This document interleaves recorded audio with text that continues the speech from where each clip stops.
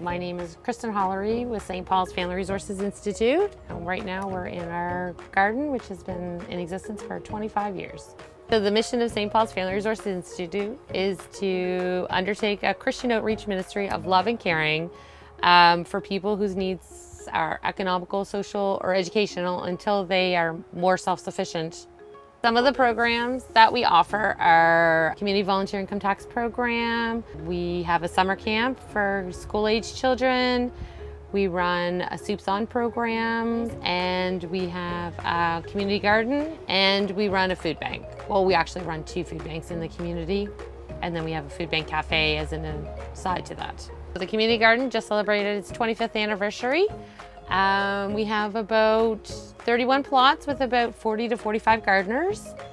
We have people from many cultures, many economic backgrounds here, sharing the land and growing food together, which we think is a skill that needs to be enhanced again as we're losing that skill in the community.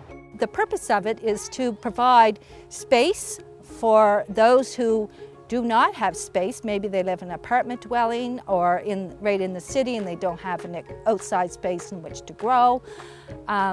Or maybe they are somebody who needs help and there's others around who are committed to help them.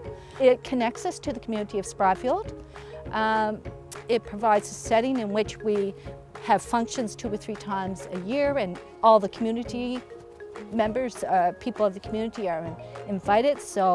And it helps us to show who we are and to show the produce that we grow, and to be able to share that.